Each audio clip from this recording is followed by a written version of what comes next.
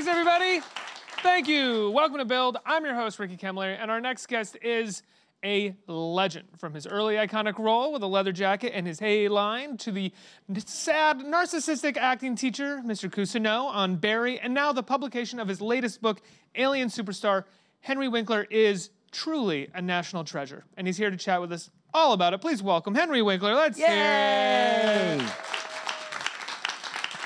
Sir. You'll notice I have no shame. I'm holding the book up, and my sweater is color coordinated. Would you like me to hold it up too? I would. Just so. Well, you know why? If there's no point, there's no chance it's not in a shot. But look how your shoes go right. Oh yeah, you like it? Oh my God. There it is. Thank you.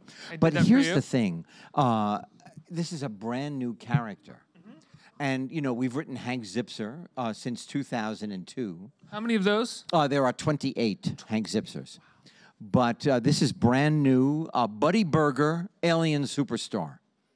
And he got his name because he is, can I tell you the story? Please. Just very, okay. I don't have to ask the question, that's great. It is my pleasure. He lives on a red dwarf planet. At 13, because it's a very, just a repressive planet, all of his ability to enjoy art and color and taste and smell is turned off. And they then all become like robots so that they don't make a problem for the government. And so his grandmother, Grandma Wrinkle, says, no, you can't, that cannot happen to you. She is the master mechanic of the Starfleet on the red dwarf planet, builds a spaceship, and sends him off just before his 13th birthday when he would be turned into a robot. And the only address they know on Earth is Universal Studios. Who is going to question a rocket ship landing on the back lot of Universal Studios? And I don't know how this happened, but he gets a job on a situational comedy as an alien on Universal. So we thought, oh, kids love aliens, and they also love thinking about being a star. And so Lin Oliver, my partner, has written and produced for 11 years, as a matter of fact, on Universal Lot television. I've acted and produced television. And we put a stranger in a strange land because Hollywood is weird. I'll say it. I think adults, while reading it with their kids, will also like the irony there as well, and we'll get that. And you know what we don't write down to the children? It is the underpinning of the book is body shaming, because the star of the TV show is a biracial young lady whose stage mom wants her, you know, she can have the salad, just not the egg. Because, you know, she's always worried, and it makes children crazy. Yeah. It is about authenticity, about the alien wants to know if they knew who I was for real, would they still accept me? You know, and that is a very big challenge for young people today, for me. Where did the idea come from to move away from the last series of books that you had been doing? When did you start thinking of Buddy? That's a great question. We thought about it the minute after the publisher said, that's enough of Hank Zipser. They went, you've done it, we don't think we're going to do any more Hank. And you'd be surprised how that inspires you to come up with a whole new idea. Boom. And Lynn and I, we work in her office. I sit on the opposite side of her desk. We hash out, first of all, the idea. You have an idea, and all of a sudden, oh, yeah, and then he could, oh, and then, and what about, or, yeah, well, no. And then you know to throw that story out. And as soon as there's enthusiasm, we start breaking the story down. And we have a contract with Abrams Amulet Books for 3 novels. And we are in the middle of writing novel number 2. Wow. So novel number 2, but do you remember, I don't want to know who exactly it was that said an alien, Buddy Burger, but where did that come? Especially this idea of coming from a repressive planet and sort of coming into the United States as a form of refuge, if you will. So he is an immigrant. Yes. Oh. We didn't have... refugee, if you yes, will. a refugee, if you will. You know what? I cannot tell you where that line was. We knew that aliens, kids love aliens. And I just got my first fan letter from a young man who got an early copy of the book. Henry is his name. I like his name. And Henry said, you know, I've read a lot of alien books, but yours is kind and warm and funny. And I like him a lot. So that was our first review. That's true. I think for so long, aliens in movies became something threatening. They became a potential war between planets. Where there was this period of time in the sort of late 70s to the mid 80s. There were a lot of movies that were about aliens that befriended children and became part of the family. Not just E.T. Right. That was the best one of them, but or Mork and Here's Mindy, the thing. for instance. I have often, and this is no joke, since I was young, I have often thought an alien is going to land on Earth and will land in my vicinity. And they will be friendly. And I don't know where the idea came from. I've been fascinated by the paranormal about I did a show with Ann Daniels once called Sightings. We did 7 years of the study of all things paranormal because I just loved it. I just always thought, wow, what a great imagination there is of what's out there. Have you ever seen a UFO or had any sort of experience with? Once my child just transformed. She was so angry, I thought, I'm looking at an alien. This can't be real. Yeah. She was 16, or it was yesterday. I don't remember. But it's her birthday today. It is my daughter, Zoe. It is her birthday today. Amazing. The mother of 3 beautiful boys, August, Jules, and Ace. How many grandkids do you have? I have 5. You have 5 grandkids? We have India, who is a dancer, and Lulu. Lulu is 7, and she's amazing. She's an amazing little girl. Oh. She could be 6, but, Lulu, if you're watching, I love you, and just because I don't know how old you are means nothing. I don't think grandfathers are expected to know the exact age. Say that again, please. Grandfathers are not expected to know the exact age. I so agree with you. Yeah. Grandfathers are expected to go 6, 7, 7. That's what they're supposed to do. Really? Yeah. Yeah. Or, you want to go to Target, and we'll go on a shopping spree. Aha. Yeah. Because exactly, don't need to know how old they are. I'm good at that. Go on the shopping spree. Yeah. It's been a pretty amazing few years for you, has it not? I mean, you've been doing these books since 2002, but on top of that, in the last few years, you've had incredible success playing Gene Cousineau on Barry, an incredible second season. I'm telling you, it is a gift in my life. My wife and I had just left an estate planning meeting, what you're going to leave the kids. It was really pleasant, and it was also very positive.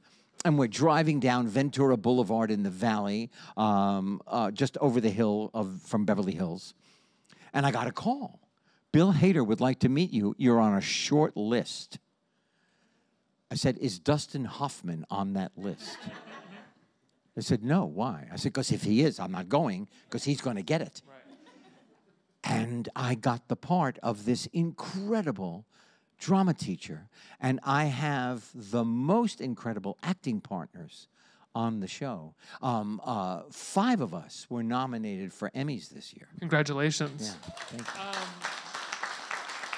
I think one of the things that I love about Gene Cousineau, which is something that I like about the whole show, but it really is in his character where it's embodied. On the surface and initially when you meet him, he is narcissistic. He's an out-of-work actor. Right. He's somewhat self-centered and vain. And then we sort of peel back and see that he's a man who wants to be in love with someone. And he's actually quite good at being in love with someone. And he's a kind partner. And now we're peeling that back even further, and we're seeing him deal with tragedy and grief. And now we're peeling it back even further, and we're seeing him deal with possibly revenge. What has it been like to sort of constantly peel the layers back on Gene Cousineau? You know what? That is an amazing assessment because I've never thought of it in that way. But exactly what you said is the journey so far of Well, my. he's never one thing. He's never just the first thing that they illustrate. That is Alec Berg and Bill Hader, the creators. I mean, you know, people always say, "Oh my God, our producers are the best." These men do 9 jobs together, combined, and they are perfect at each job. And I am the recipient of the gift of their imagination and intelligence. So when you get some of the scenes that you're getting, I mean... You know how great they are? Yeah. They read Alien Superstar. I just thought I'd bring that in again. Oh, really? That was that? Yeah. I have no pride, you notice. No. Sell the book, man. Yes, Sell I will the book. plug it at any moment. Yeah. Yeah. When they give you a scene, I don't have an example off the top of my head, but something much more emotional than I think maybe you've been given as an actor in quite some time. Yeah, When was the last time you had a meaty role like this that you could really sink into that also required you to perform in a very naturalistic way at times? There were parts of other characters I've played, but nothing this complete and intense, nothing this tangential in so many ways. This one character and all of his you know, the facets of him. It's just a gift. Can I ask, were you prepared for a role like that? Did you feel like you had been preparing your whole life for a role like that? Or did it feel like, oh, okay, I haven't done something like this in a while? Well, that I feel every time I get work. Right. I audition, I want it, I work for it, I get the part, and then I say to myself, why did you just say yes? Because you don't know how to do your job anymore. I don't know how to act anymore. I have that same fear that everyone has. And then you realize that the anticipatory fear is worse than the actuality. Yep. I trained myself because I knew that I didn't want to be a flash in the pan. And you mean early in your career change? Early in my career, Yeah. I went to college and then I went to graduate school. I really tried to solidify knowing parts of my art, if not working on it, so that I could keep going. Just put one foot in front of the other. And so I think I am prepared. I think I was prepared. It just is that fear creeps in and you have to beat it into submission. When did you meet Lin Oliver? 2002, we met in a restaurant on Gower. Gower is a street at the end of which is Paramount Studios. It used to be Cowboy Gulch, the Gower. It is where Republic, the famous movie studio, would shoot all their westerns. You would tie your horse up right there on Sunset Boulevard. I bet you were a big fan of Once Upon a Time in Hollywood, weren't you? I enjoyed it a lot. Yeah. I enjoyed it a lot. Just based off of this sort of like thought Los Angeles Brad Pitt memory. was amazing. Yeah.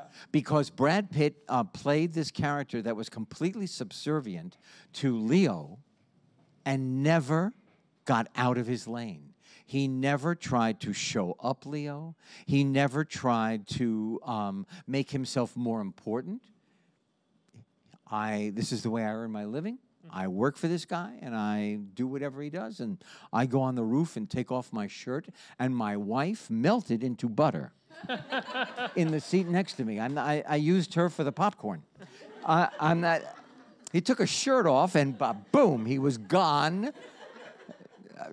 It was amazing. Did you love the sort of nostalgia for old LA and like the restaurants and the neon signs and all that? Do you know what I did? My wife lived there. She was born and raised there. I was born uptown here in New York. You've been in LA since what, the late 70s? 1974. 74, wow. Yes, I moved there in September 18th, 1973, to be precise. But you never get New York out of your body. I've never gotten New York out of my soul. But But I have always thought about, I am sorry that I missed some of the original Hollywood, you know, with those parties and just what was going on at that time. It doesn't seem that that was the same as now. Yeah. One of the people that, speaking of old Hollywood, not necessarily old Hollywood, but really a Hollywood legend that you dedicate your book to is Gary Marshall. Yes. Did that have anything to do, was that just because you learned everything from him, as you say in there, or did that have anything to do with Alien Superstar itself and the story that you were telling? Gary Marshall and Tom Milkus and Tom Miller, Eddie Milkus and Tom Miller, were the triumvirate, who produced and created and sold and then went on to watch over Happy Days for the next 10 years. And they gave me my life in Hollywood. Yeah. Gary was my mentor. I learned everything about working on the set, about behavior, about being an executive producer from them, from Gary. And then Gary's wife, Barbara, a very majestic woman, gave me a tie of Gary's when he passed away, which I wore as Gene Cousineau on Barry. I didn't know that. I didn't realize that's Gary Marshall's tie. Yeah, the lavender tie that I wear in the second season. What made you choose that tie, and did you ask? I did not choose the tie. You didn't choose the tie? No, it was given to me as a keepsake of Gary. But I mean, in terms of choosing it for the character. Oh, I knew I would do that. It could have been like pads of butter on it. You know, it could have been a frying pan. I would have done it because I thought, oh, I'm paying homage in the smallest way. And did you tell Bill and Alec that that's where the tie was from, and that was why you wanted to wear it? No, I didn't say that's because I wanted to wear it. I just said this is where it's from. I might have told them this is where it's from. But the costume designer, I did ask her permission if I could wear it as part of my costume, and she immediately said yes.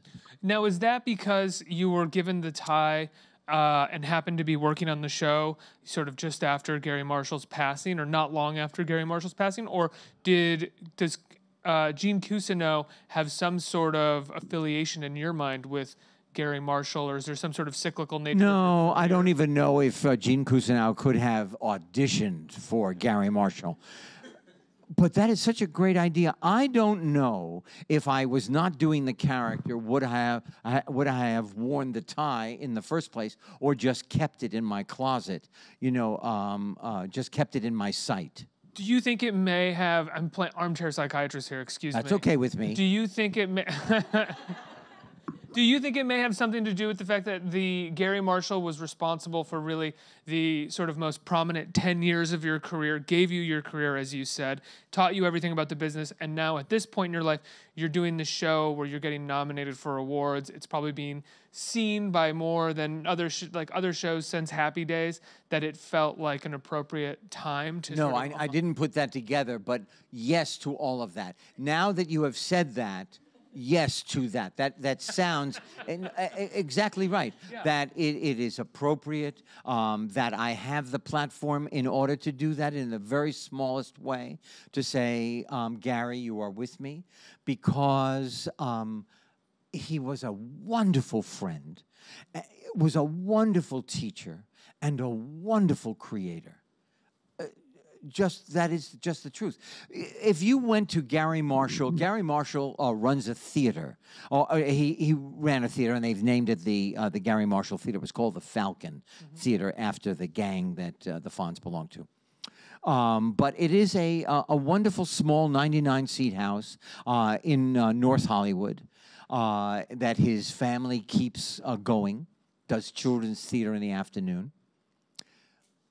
And his office was there, filled with memorabilia of everything that he did. The movies and the television shows and his scripts and props. And when you went to visit him, there was a line out the door of young people, young writers, young actors, young creators who wanted to sit at the feet of the mind of Gary Marshall. And he was enormously generous with his information and his time.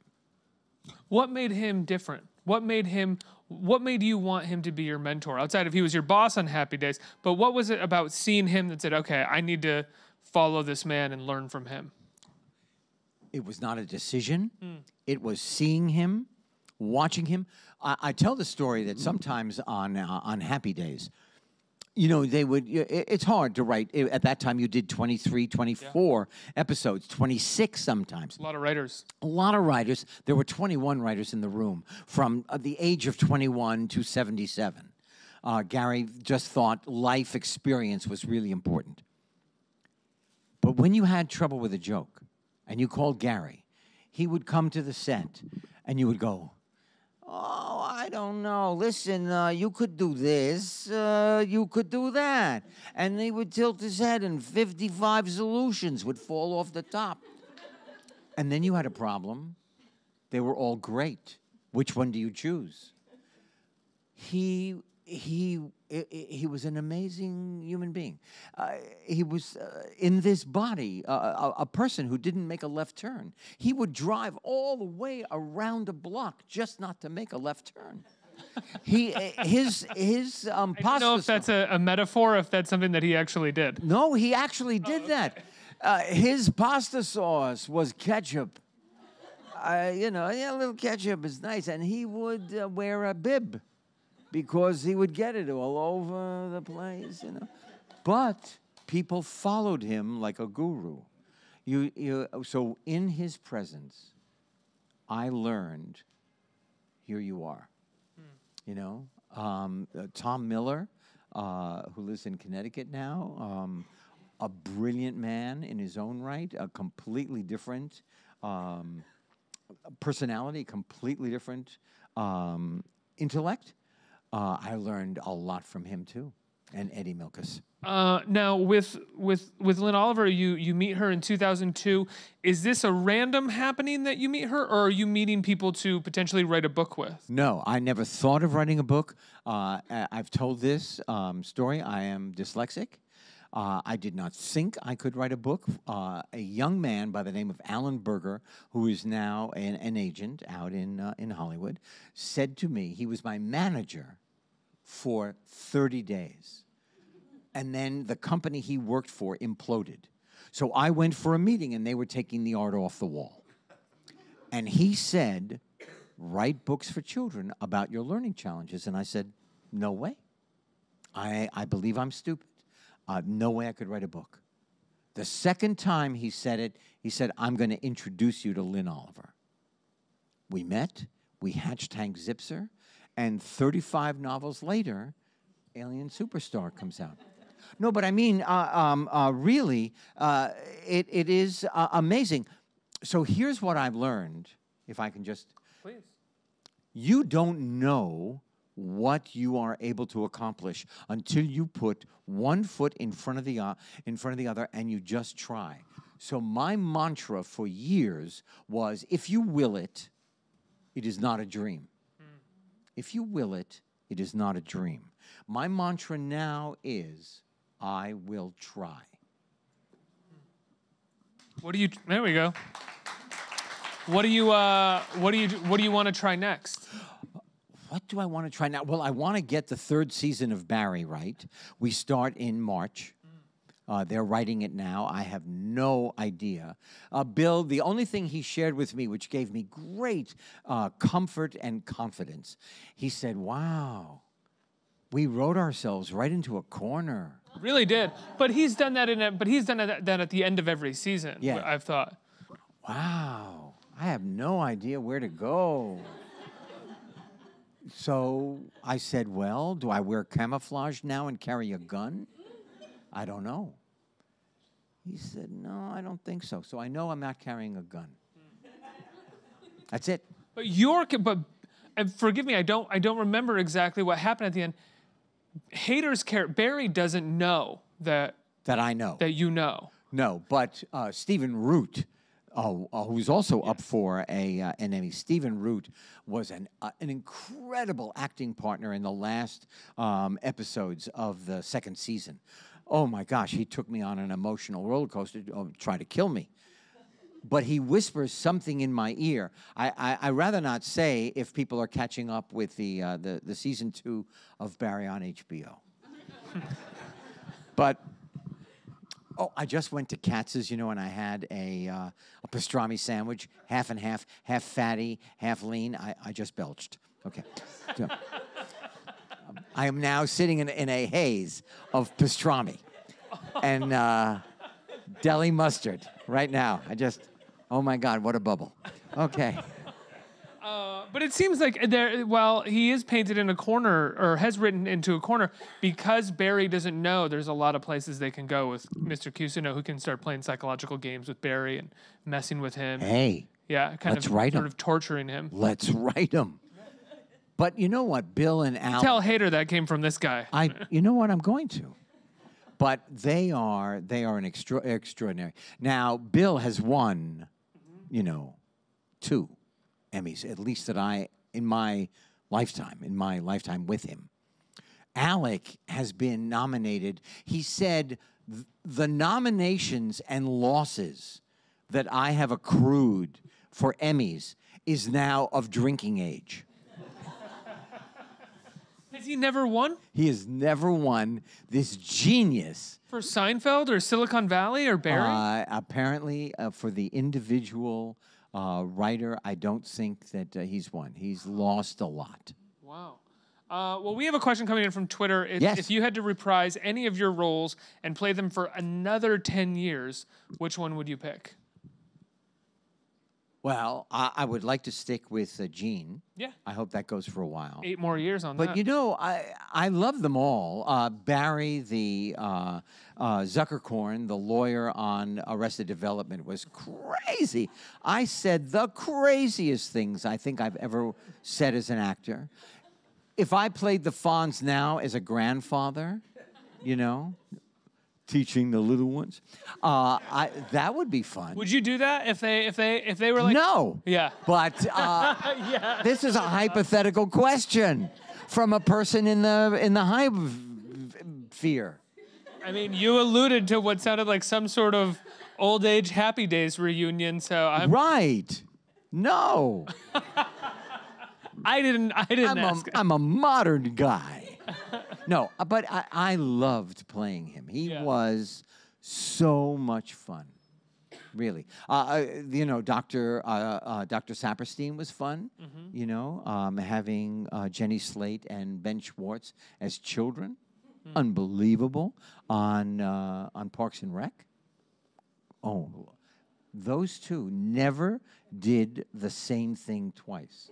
I don't know how they chose what they used on television, but they never repeated themselves. For better or worse? I think only for better. Yeah. I think only for better. I mean, Ben Schwartz has one of the fastest improvisational minds anywhere outside of the Congo. where they're known very much for improvisation. You know that comedy clubs are big. Huge in the Congo, yeah. I'll tell you. Yeah. No, I don't know where that came from, but there you go. Also very influenced by Del Close there as well. In the Congo? Alien Superstar. It's unbelievable. Is it on shelves now? It is on shelves tomorrow. Tomorrow. Is this on the air right now? This is on the air right now, but people will be able to see October it as well. 1st. Tomorrow. It's Zoe's birthday today. Mm-hmm. Happy birthday, Zoe. Thank you. And it's the book's birthday tomorrow. First birthday. Yeah, it's the pub date. Now, is Buddy... That's technical. The publication date. The pub date. We have a couple more questions from the audience, right? Hey. Right here, hi. Hi. What is your name? Sabrina. Hi, Sabrina. Nice to meet you. Are you a teenage witch? I'm a little older. I but- directed that show. Did you really? Okay, Sabrina, I'm just going to interrupt you for a minute. Yeah. So there was a co-star on the show when I directed it, and she brought a friend of hers who was 17 from Texas. And this young person so just oozed this gigantic energy, I put her in as an extra. Wow. Kelly Clarkson. Yeah, and now I'm going to do her talk show in a couple of weeks. You are going to do her talk Yeah. show. Oh, wow. Are you going to sing? No. I wish I could. If I could sing, I wish I could sing like Brandy Carlisle or Sia. Or if there is God, reincarnation. please do Yeah, a Sia I'm coming back as the song. boss. Sabrina, hi. Hi. Which Sia song would you sing if you had to sing? Would it I be? would sing Gasoline Meets Fire. Or Fire Meets Gasoline. Do you know that song? Amazing. Do you know that song? No, I'm assuming it's right because I don't want to say you're wrong. Okay, you can't say I'm wrong, but look it up. Okay. It's extraordinary. Okay. Okay. I just wanted But to if a tell you. Sia song did, no, I'm just kidding. Sorry, go ahead, Sabrina. I'm sorry. But when you hear people, Sabrina, we're gonna get to you in a second. I swear to you. But when I'm gonna you run this bit into the ground. You're not going. You're not talking. But when you hear people like Brandy Carlisle, Ben Platt, who starred down the street here in Evan Hansen, has an album, and there's a song called Bad Habits. When you hear these people sing, or Sia, or the boss, they need to sing. They're not just singers to be stars. They cannot do anything else. Kills me. Sabrina, hi. Hi. Okay. I just wanted to tell you I loved you in the movie Holes. Did you hear that? It's one of my favorite. Thank you. You're welcome. My question is, what was your most rewarding experience co-writing Alien Superstar? You know what? I'm not kidding. I live like in Santa Monica. Lin's office is in West Hollywood.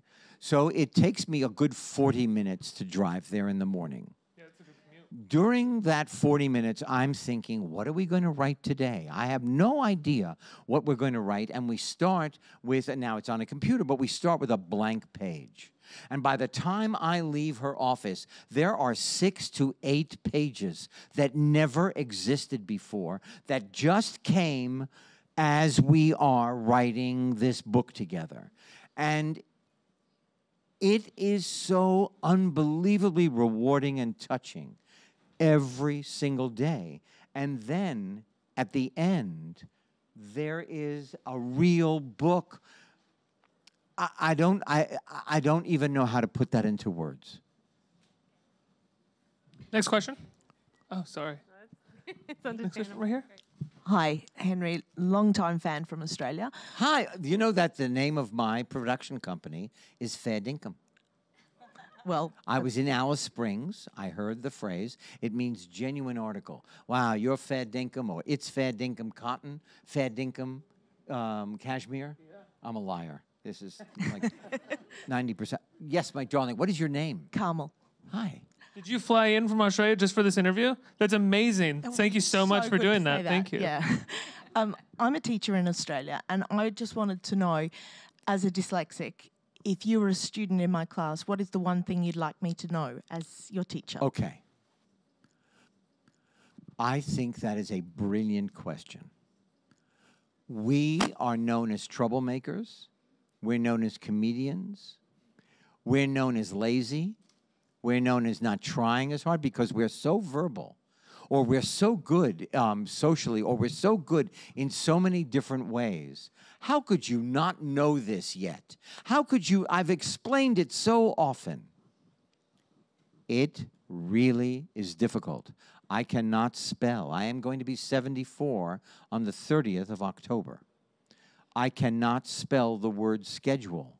I can say it, but I can't sound it out. So I have schedule typed on a card above my computer because I use it so often.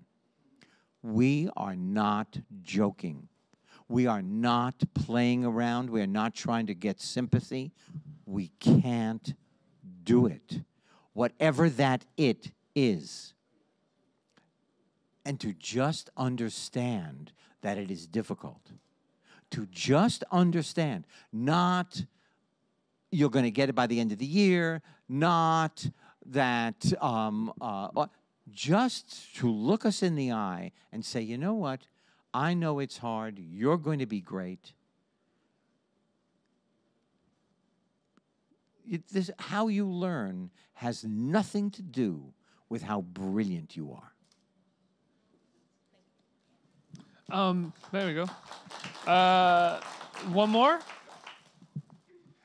Hi, Henry. My name is Doug. I'm a big fan. I love Thank you, Barry. Doug. Thank you. If you could play any role, have your dream role on Broadway or on Hollywood, what would it be? Well, I would like to be back on Broadway. It is so exciting, I can't tell you. The last time I was on Broadway, it opened and closed in 7 nights. Sandy the Storm came in and completely wiped out our viewership, the audience. Before that, I was on for 9 months with John Ritter, the great late John Ritter, and Len Cariou and Penny. It was just unbelievable. I'd like to do that. What role? I would like to play a mute. I would like to tell a story with using my entire, except for my words. I've thought about it a long time. I don't know why. I don't know why. I want to see if I can do that. Henry, I love when you stop by. You know what? Man, This was a great conversation. Oh, thank you. You make it very easy. Alien Superstar is on shelves tomorrow, October 1st. Have I shown you the cover? Happy birthday, Zoe. Henry Zoe. Winkler, everybody.